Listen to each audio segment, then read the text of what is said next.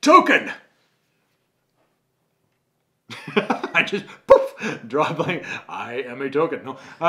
So I don't know. A token is the thing you give to, like, in a token economy, right? So a token could be a piece of paper. My kid gets shark bucks, shark bites. I can't remember what you call them. So anyway, kids at school, they do something well. They walk down the hallway quietly. They do something nice for their friends. They help a teacher, whatever it is, and the teacher catches them, or the staff within the organization, the school catches them doing things well, and they give them tokens.